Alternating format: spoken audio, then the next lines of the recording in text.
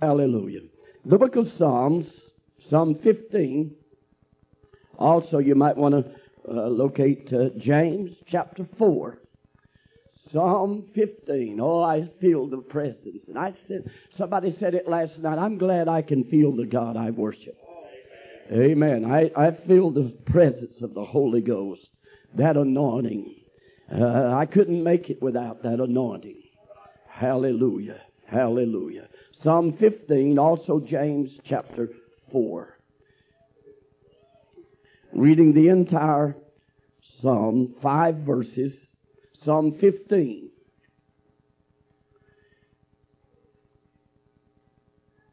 Psalm 15 verse 1, and reading, Lord, who shall abide in thy tabernacle? And who shall dwell in thy holy hill? He that walketh uprightly, and worketh righteousness, and speaketh the truth in his heart. He that backbiteth not with his tongue, nor doeth evil to his neighbor, nor taketh up a reproach against his neighbor, in whose eyes a vile person is contemned. But he honoreth them that fear the Lord. He that sweareth to his own hurt and chargeth not. He that putteth not out his money to usury, nor taketh reward against the innocent. He that doeth these things shall never be moved. Hallelujah. James 4, verse 8, 9, and 10. There are other verses in this chapter that we could read, but to expedite the time, we'll just read these 3 verses. Verse 8, draw nigh to God, and He will draw nigh to you. Cleanse your hands, ye sinners, and purify your hearts, ye double-minded. Be afflicted and mourn and weep. Let your laughter be turned to mourning, and your joy to heaviness. Humble yourselves in the sight of the Lord, and He shall lift you up. Humble yourselves in the sight of the Lord, and He shall lift you up. That word shall is a powerful word. It is a moving word. It is a word that's more strong than will. But He says, and He shall lift you up. Father, we thank You for the word. Thank You for the testimonies of this people today. Lord, of their faith in You. God, let Your will be wrought among us and in us and through us today. You receiving the glory and the praise and the honor. Lord, we'll give You thanks for it all in Jesus' name and for Jesus' sake. And let everyone say, Amen. Amen. You may be seated. Hallelujah. Amen. Have you ever wondered what it must have been like when Enoch walked with God? Let you think on it. Have you ever wondered what it might have been like when Noah walked with God? The Bible says of Enoch in the Hebrews chapter 11, he said that by faith Enoch walked with God. But also in that same verse, he said, but he had this testimony that he pleased the Lord. He had this testimony that he pleased God. I want to say that again. He had this testimony that he pleased God. Now, are we pleasing the Lord? That's the big question. Are we pleasing God? In the scripture that I've read, he points out to us that there's a possibility, there's a potential of us being close with God. Amen. I want to speak today on a subject entitled, A Guest of God. A guest of God. Amen. Hallelujah. My. Oh, hallelujah. I'm in His presence. How about you? Glory. Hallelujah. Somebody praise Him. Amen. I'm in His presence. Hallelujah. In the first verses of this Psalm 15, he poses two questions. And the two questions are simply this: who shall abide in thy tabernacle? And who shall dwell in thy holy hill? Read that with me. Who shall abide in thy tabernacle? And who shall dwell in thy holy hill? Now the question is posed to God, to the Lord. And He is asking who is going to be privileged or able, or who is going to be allowed or permitted to abide and dwell with you, Lord. Amen. The meaning is simply this: who is worthy to be God's guest? Who is worthy to be God's guest? Or who shall dwell in thy holy hill? Who may experience the intimate, perpetual, and I use that word perpetual intentionally because it means permanently, on and on and on. Hallelujah. And forever and forever. Praise God. And who may experience the intimacy, perpetual presence of the Almighty. Glory to God. It's not good enough to just start out, but it's better to keep on going. Amen.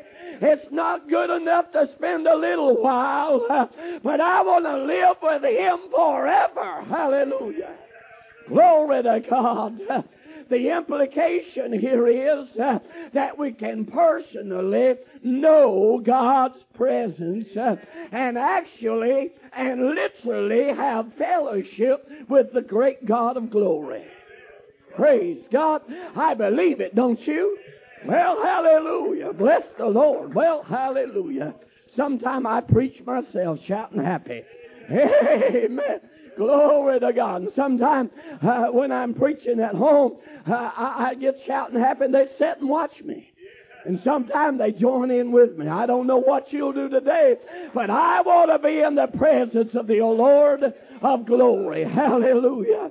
Amen. This psalm also, there's a negative side to this. It also supports the idea that we can cause God to withdraw from us, withdraw His presence by our actions, our attitudes, our speech, our lifestyles, our doubt, our lacking of prayer. Oh, yes, and spending time, I call it quality time with the Lord. Hallelujah. And without prayer, there's no fellowship and there's no presence of the Lord in our lives.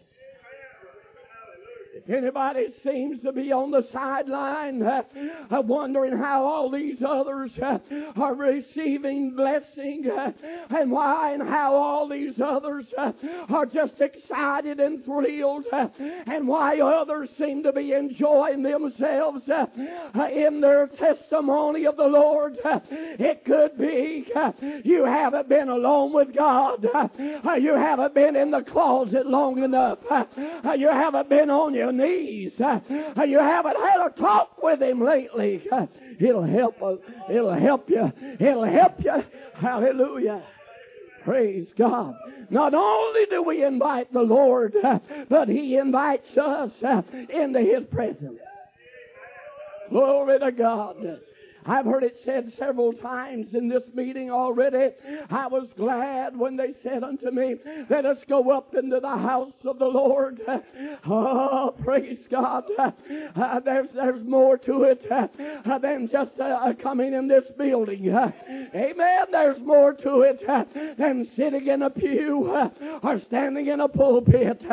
Hallelujah. It is that I've come where God is. Woo! Hallelujah. I'm where the Lord is. Amen. Praise God forever. Glory. Somebody just wave your hand and love Him. Hallelujah. Well, glory to God. Oh, there's no presence of the Lord without praise. Hallelujah. Praise the God. Woo! Hallelujah. Praise God. Oh, did they call you? Hallelujah. Hallelujah. Glory to His name. Woo! Hallelujah. Oh, hallelujah. I've just decided we're not in a hurry. Woo! Hallelujah. Well, glory. You know, I believe the Lord wants us to tarry. I believe the Lord wants us to wait. Amen. I believe the Lord wants us to stay a little longer. Amen. Hallelujah. Oh, hallelujah. Well, praise God. Whew, hallelujah. Amen. Just give me a little time to come back down. Oh, hallelujah. Hallelujah. You see, oh, God is wanting us to dwell with Him. He's wanting us to abide with Him. Amen. He wants us to spend our life with Him. Praise God. Hallelujah. Hebrews chapter 10, verse 38. Very familiar scripture. He said, Now, the just shall live by faith. But if any man draw back, my soul shall have no pleasure in him. He said, but the just shall live by faith. The just shall live by faith. Amen. I mean, you just can't get anywhere without believing and having faith. You just can't get very far spiritually without having faith and believing. You don't receive from the Lord without faith and believing. And the Bible said, and if any man draw back, He said, I have no pleasure in him. Now, don't we enjoy the Lord? Don't we love the Lord? Well, what about the other side of the coin? Don't you know that God loves you and me? Don't you know that God loves our fellowship with Him also? Hallelujah. Amen. I like to get close enough till I feel like the Lord reaches out and shakes my spiritual hand. Amen. Hallelujah. I believe that's the reason we lift our hands. The psalmist said, I lift my hand unto the Lord. Hallelujah. I want to reach out to Him. Praise God. I want Him to take hold of my hand. Woo, hallelujah. You sung the right song, brother. I can't even walk without you holding my hand. Lord, I can't make it through the day without having some fellowship with you, Lord. Praise God. Oh, hallelujah. Woo! Woo! Hallelujah. Praise God. I love Him. Don't you love Him? Hallelujah. He loves us and He wants us. Praise God. Oh, hallelujah. Well, glory. Hallelujah. What I gather from both of these scriptures, both in the Old and in the New Testament, God is willing to draw near to us. Do you hear me?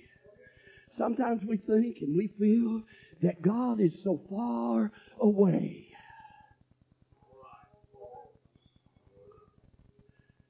Anybody ever felt that way? We think sometimes we're all alone. Oh, woo, hallelujah. Woo, hallelujah, boy. Hallelujah. Oh, he's rich. Glory. Rich in grace. Hallelujah. The riches of his grace. Praise God. Oh, let me tell you, the table's spread today, friend.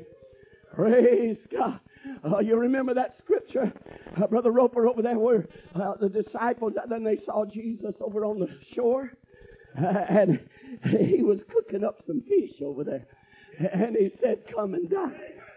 Oh, come and dine. The Master calleth. Come and dine. Amen, amen. Well, hallelujah. God is willing to dwell with us. He's willing to come near, nigh unto us. Praise God. Oh, hallelujah. It seems like we just see this human side, you know. We just see this earthly side. And I've just got to get to God. I've just got to, well, you've got to put forth the effort. Amen. There's some responsibility laid on our shoulder. Amen. And God hasn't made us, He didn't tie a rope to us and drag us to Him. No, but He does plead and He does call. Hallelujah. Woo, hallelujah. He is saying, come on. Come unto me, all ye that labor and are heavy laden, and I will give you rest. Hallelujah. Come unto me. Come unto me, He said, and I'm going to give you rest. Woo, hallelujah. Anybody need that kind of rest? Oh, hear the call of God. Come to Him, and He'll give you that rest. Oh, we live in a wearisome world. We live in a stressful world. We live in a demanding world. We're living in a world that is driving us to the very grave. Oh, but let me tell you, friend, there's a call from the portals of glory. Said, come unto me. Come unto me. Come unto me. Hallelujah. Glory to God. Hallelujah. Come unto me. Say it with me. Come unto me. You hear the Lord say it. Come unto me. I want to be a guest of the Lord. Hallelujah. Glory to God. He said, God is willing to draw nigh if we meet the conditions of His Word. If we meet the conditions of His holy ordinance. If we meet the conditions of His covenant. Amen. Hallelujah. Well, glory. Woo, hallelujah. Somebody might say, well, I didn't realize that the Lord really wanted us that much. Yes, He does, friend. Why do you think Jesus died? Why do you think He shed His blood? It was so that He might reconcile us unto our Creator. That He might reconcile us to God. Woo, that's what He said, didn't He? That He might reconcile us to our God, to Jesus, His Father, that He would be our Father. Hallelujah. Woo! Oh, praise God. Hallelujah. The same Lord that was here last night, He's here today. Amen. He calls us to Him. He wanted to reconcile us. Amen. You know what that word reconcile means? God help me to make it as simple as I can. Oh, hallelujah. It means that He wanted us to join partnership. Woo! Hallelujah. With the Father. Hallelujah. He wanted us to have a partnership with heaven, with God. Oh, hallelujah. You remember? Peter thought he was so nice and neat that he wouldn't let Jesus wash his feet. But Jesus said, if I wash you not, you have no part with me. Woo, hallelujah. Got to get you cleaned up from head to toe. Woo, hallelujah. And when Jesus put it across to him in those terms, he said, I'm ready to get a bath. Hallelujah. Hallelujah. Well, glory to the Lamb. Praise God. He said, I want you to have partnership. I want you to be in the same house. Amen. I want you to live with Him. Praise God. You see, there in that verse 1 of Psalm 15, he said, who shall abide? Who shall abide in thy tabernacle? But then he also said, and who shall dwell? You notice the change of word? Who shall dwell in thy holy hill? Abide. Hallelujah. You can abide and you can depart. But if you dwell, you just made it your headquarters. Amen. You made that your place of living. Amen. Hallelujah. You dwell up there in Virginia. Amen. You're just abiding here for a little while.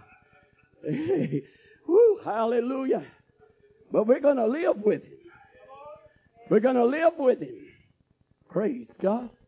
And the Bible teaches us here that the Lord wants to live with us and us with Him. And I believe He delights to do so. I said He delights to do so. Amen. If we've met the conditions, it's His delight to do so. I tell people sometimes who are praying to receive the Holy Ghost, I tell them, and if there's anyone here today, you don't have the baptism of the Holy Ghost, I want to tell you. He's wanting you to have the baptism of the Holy Ghost more than you're asking. Hallelujah. Just throw that in. But He delights to be with us. Very much so. Revelation chapter 3 verse 20. Very familiar scripture. The Lord was talking to the church of Laodicea, which is representing these last final days and hours of the church just before the rapture. But there in that verse 20,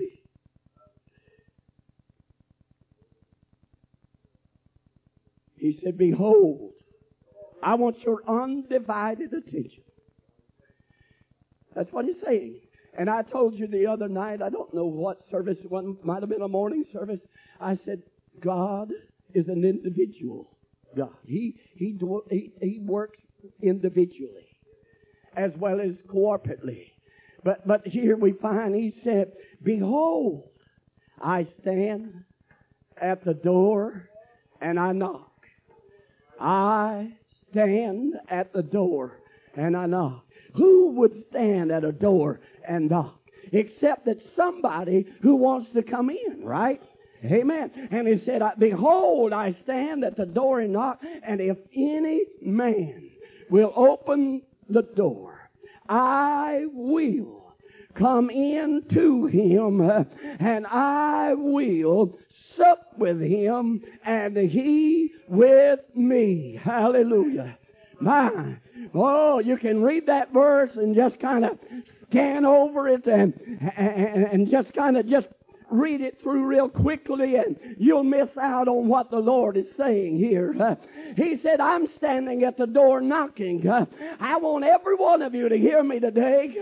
If you are not really right where God wants you, He's knocking on your door. Amen. I said He's knocking on your door, and He's saying, if any will open the door, I will come in to him, and I will sup with him, and he with me. Oh, I've studied that scripture, read that scripture, preached on that scripture, taught on that scripture time and time again, down through the years, Brother Joy.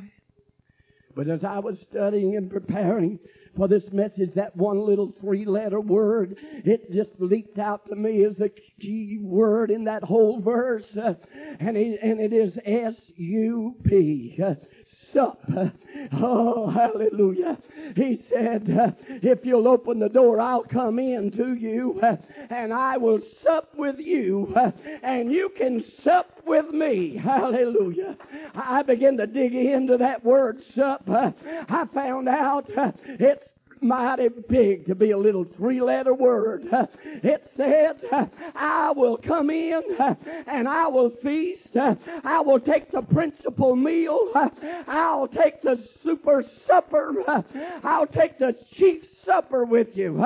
Hallelujah. You talking about a feast time. You talking about a glorious meal. You talking about a satisfying portion. Hallelujah. He has said, if you'll open the door, I'll come in and we'll sit at the same table. We'll eat together. We'll chat together. We'll fellowship together. We'll have some time together. And we'll rejoice together. Hallelujah. Somebody praise Him. Hallelujah. Woo! Hallelujah. Glory to God. We're going to have a feast time with the Lord. Amen. Praise God. We don't have to settle for just a little crumbs. We don't have to settle for the dry, stale bread. It's always fresh. Hallelujah. Every morning. Amen. And every noontime. And every evening. He is supplying the very royalties of glory, the delicacies of heaven, if you please. Well, praise God. Hallelujah. Hallelujah.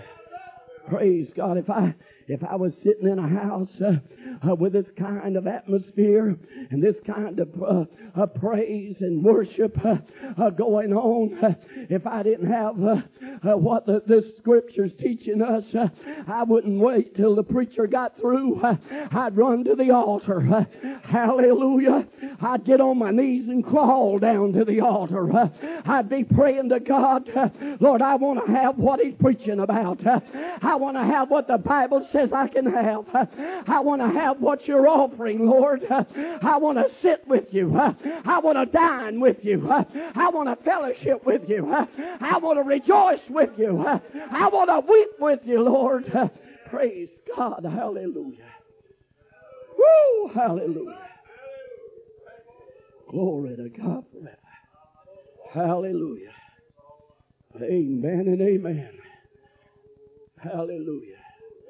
Woo! Hallelujah. I'm going to have to finish up here and move on. Hallelujah. Glory to God. The Lord has it all spread. Praise God. He's our bread when we're hungry. He's our drink when we're thirsty. Woo. And do you know He has the desserts to go with it? Praise God. Hallelujah. My. Don't have time to tell you all of it. My wife told me some years ago, you don't have to preach everything you know. Well, I don't know much. Hallelujah. All I know is what the Lord tells me. Praise God. He teaches. Hallelujah. But oh, I tell you, I love fellowshipping with Him. I love sitting at His table. I like to dine with the King of Kings and the Lord of Lords. Hallelujah. Amen. Anybody here love to dine with Him? Oh, isn't it glorious and beautiful? Hallelujah. His holiness in the presence of the holy God. Wow. Wow. That's about the only way I can describe that. Wow. Amen. In the presence of the holy God.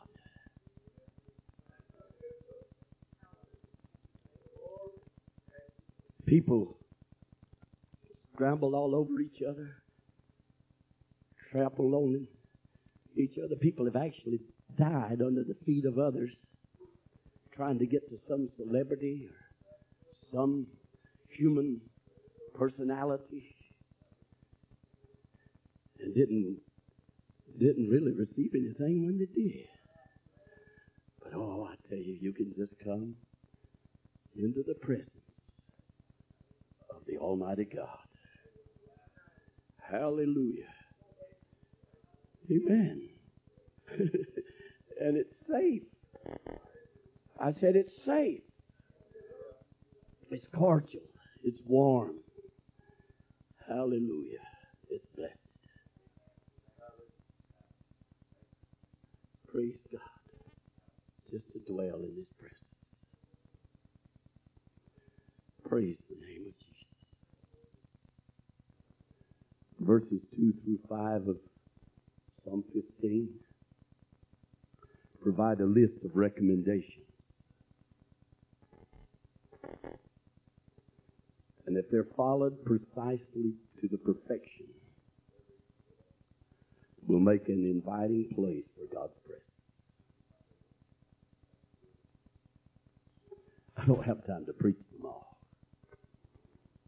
If I preached all of this with Brother Gaines, he wouldn't get through. But I want to tell you, the Christian principle is more than what Christian profession is talking about. Divine,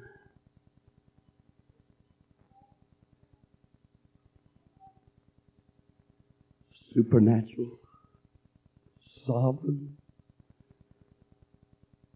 truths teach us how to make an inviting house for the Lord. Amen. How that we can enter into His presence.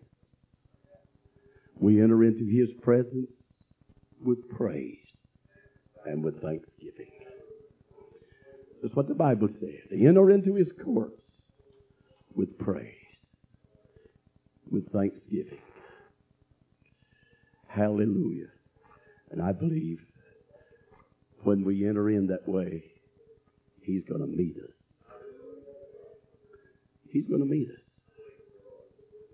Hallelujah. Thank God. Jesus prayed a prayer. John 17. I'm not going to go into all of it. But He prayed there. And He said, sanctify them through Thy truth. Thy word is truth. He said, that's the way to prepare a place for the Lord to come and abide and dwell. Hallelujah. If I had the time, I'd just preach it all. And if the Lord wanted me to, but I sense the Spirit of the Lord, drawing the line back. Praise God. But I'm going to tell you, this is real. This is real. You can have this wonderful pleasure, and the Lord will have pleasure in us that we come and dwell together with the Lord. The Bible said if you walk in the light as He is in the light, you'll have fellowship one with another. You'll have fellowship with the Lord and He with you. If we walk in the light. We walk in the light. The light is Jesus Christ. The light is the Word of God. And the light is the holiness of God. Amen. You walk in the light as He is in the light. You'll have fellowship one with another. Does anyone want to come to the Lord? Stand, please.